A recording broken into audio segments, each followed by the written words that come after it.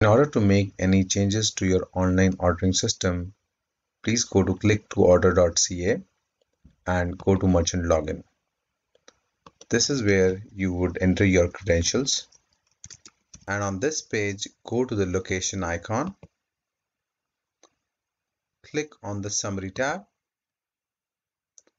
then on this page click on the gear icon. Clicking on the gear icon would open an interstitial window. In this interstitial window we can define the time. For example, I have chosen 1st July to 7th July time period, and then I will choose the order status, let's say completed and online, and then search. Once the search is completed, you can download the CSV file, which is an Excel file, or for Mac users you can use Command P to generate a PDF version as well. Thank you.